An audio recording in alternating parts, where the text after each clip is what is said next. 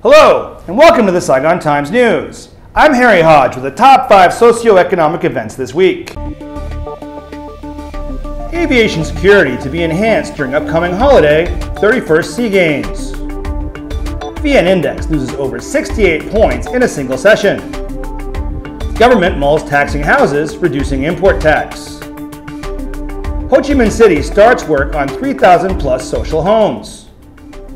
Many infrastructure projects open to traffic.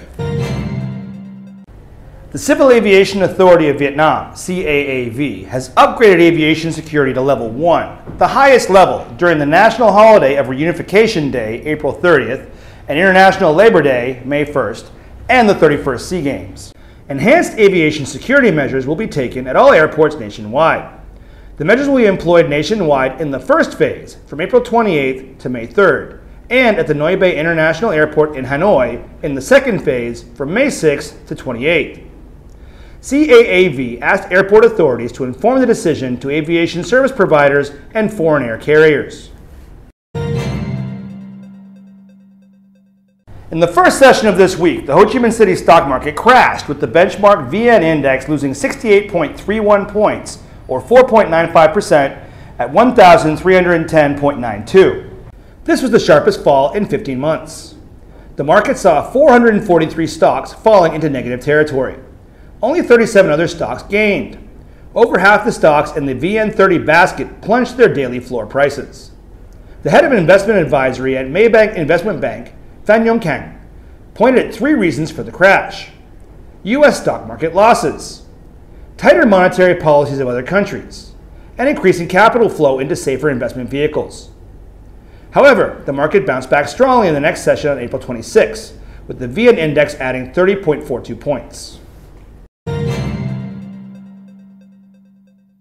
Deputy Prime Minister Lee Min-kai has asked the Ministry of Finance to propose regulations to tax houses to cope with property speculation. The Deputy PM has signed a tax reform strategy until 2030. According to the strategy, the agricultural land use tax exemption will stay on until the end of 2025. In addition, goods subject to the environmental protection tax should be added, while the tax rate should be revised so that the tax will become an important tool to reduce the import, production, and use of goods causing environmental pollution. The Ministry of Finance has been tasked with building a roadmap to increase tax on alcoholic drinks and tobacco and reduce the number of import-export tariff lines from the current 32 to 25 by 2025 and 20 by 2030.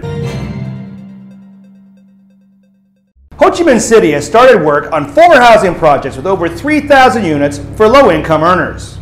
One of the projects began construction on April 25th at the Linh Chung 2 Export Processing Zone in Tu Duc City. It will provide 360 social homes for factory workers. A day later, work started in a social residential building in Bin Hung Commune, Bin Chan District. The project will offer a total of 242 homes. A resettlement project with 1,750 homes for residents at Tanda residential blocks in Bin Tan District got off the ground on the same day.